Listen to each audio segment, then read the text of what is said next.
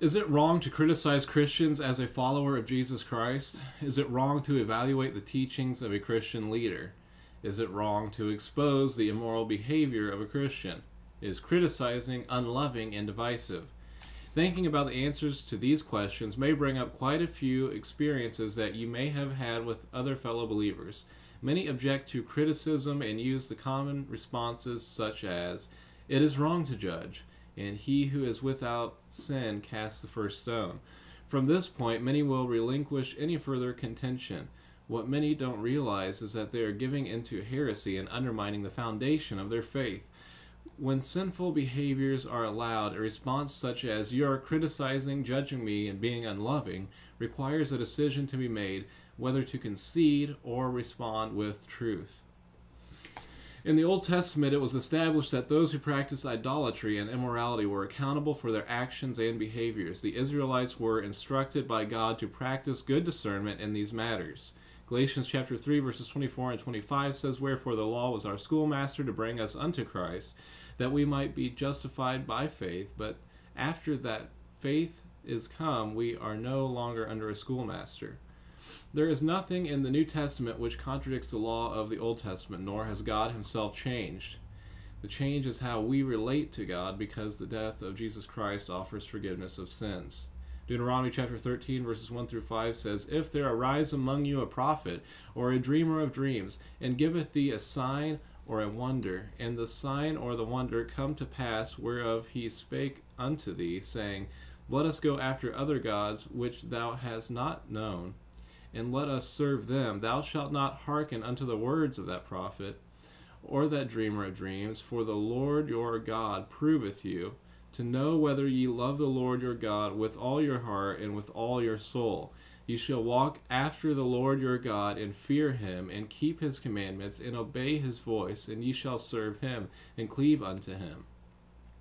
And that prophet, or that dreamer of dreams, shall be put to death, because he hath spoken to turn you away from the Lord your God, which brought you out of the land of Egypt, and redeemed you out of the house of bondage, to thrust thee out of the way which the Lord thy God commanded thee to walk in.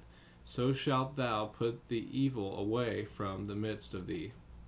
In Deuteronomy chapter 13, verse 6 through 8, "If thy brother, the son of thy mother, or thy son, or thy daughter, or the wife of thy bosom, or thy friend, which is as thine own soul, entice thee secretly, saying, Let us go and serve other gods, which thou hast not known, thou nor thy fathers, namely of the gods of the people which are round about you, nigh unto thee, or far off from thee, from the one end of the earth even unto the other end of the earth, thou shalt not consent unto him, nor hearken unto him, neither shall thine eye pity him, neither shalt thou spare, neither shalt thou conceal him." Psalm chapter 50, verse 17 and 18 says, "Seeing thou hatest instruction, and casteth my words behind thee, when thou sawest a thief, then thou consentedst with him, and hast been partaker with adulterers." These are some pretty harsh judgments that God required his followers to uphold. In the New Testament, God also requires his followers to judge with righteous judgment as part of the body of Christ. Christians stake their very souls on what is said in the Bible, but hardly ever read it. 1 Corinthians chapter 5, verses 12 and 13 says, "For what have I to do to judge them also that are without? Do not ye judge them that are within? But them that are without God judgeth. Therefore put away from among yourselves that wicked person." Christians nowadays are being too ignorant to the blatant sin in the body of Christ. The wrong mindset of the Christian should not judge is actually blinding themselves to the sins of their brother or sister.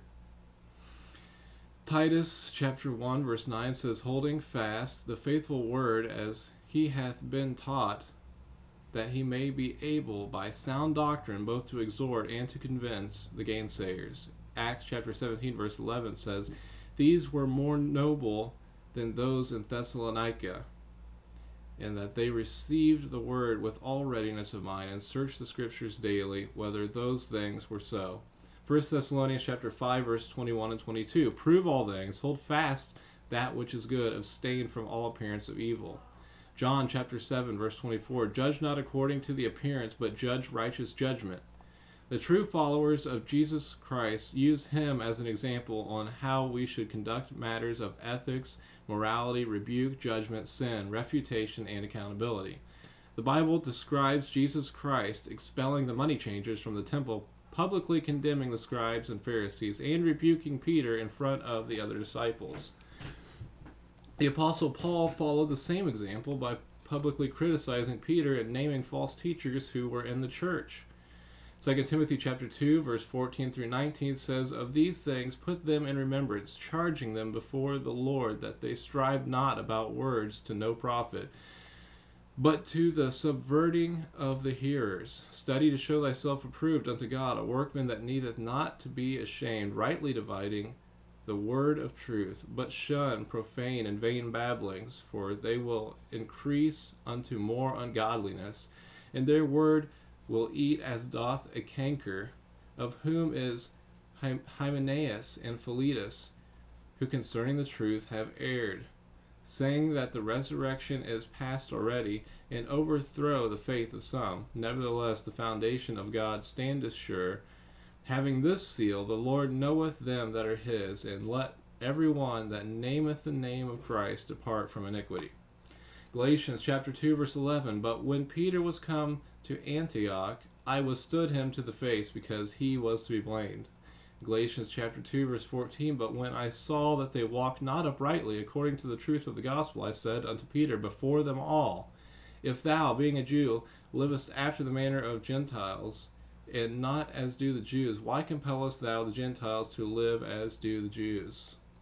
The modern church today has forgotten the truth and the required constructive actions that must be taken in order to preserve the integrity of the faith. The judgment on the behaviors of false teaching and immorality belongs to those who are the church as affirmed in Scripture. Titus chapter 1, verse 15 and 16, Unto the pure all things are pure, but unto them that are defiled and unbelieving is nothing pure, but even their mind and conscience is defiled. They profess that they know God, but in works they deny him, being abominable and disobedient, and unto every good work reprobate. 1 Timothy chapter 5, verse 20, Them that sin rebuke before all, that others also may fear.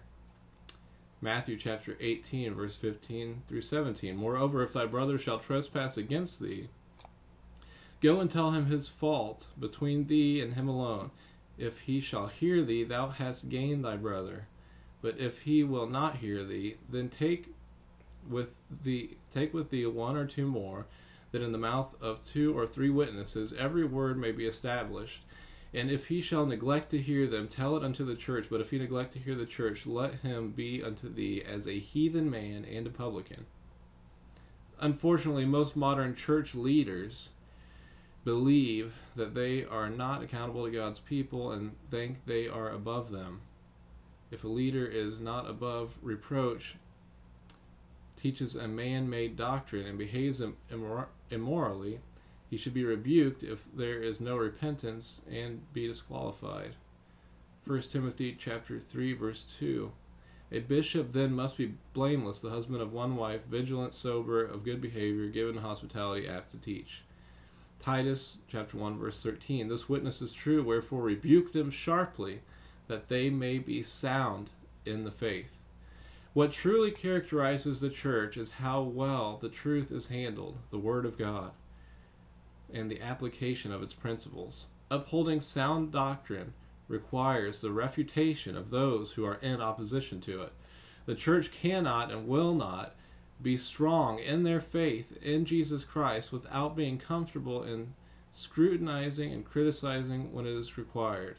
The maturity, growth, strength, and reputation of the body of Christ depends on it. Except ye be converted and become as little children, ye shall not enter into the kingdom of heaven.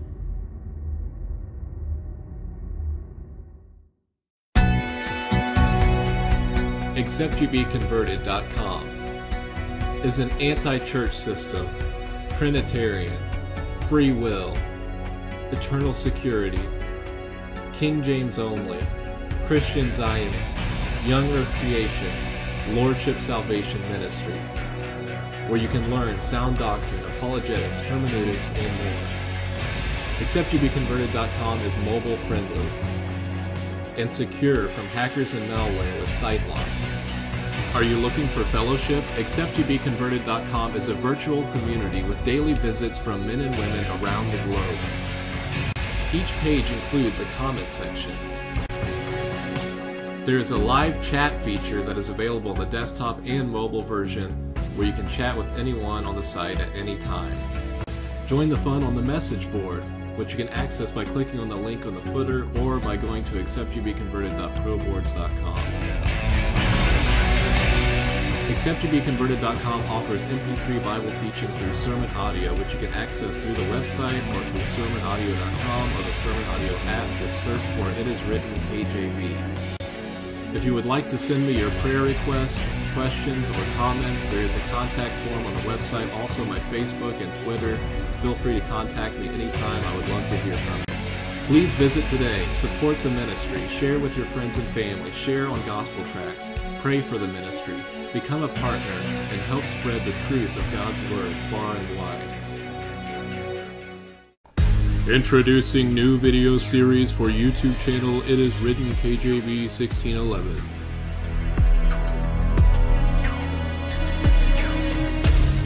Bible hermeneutics. Learn how to correctly interpret the Bible.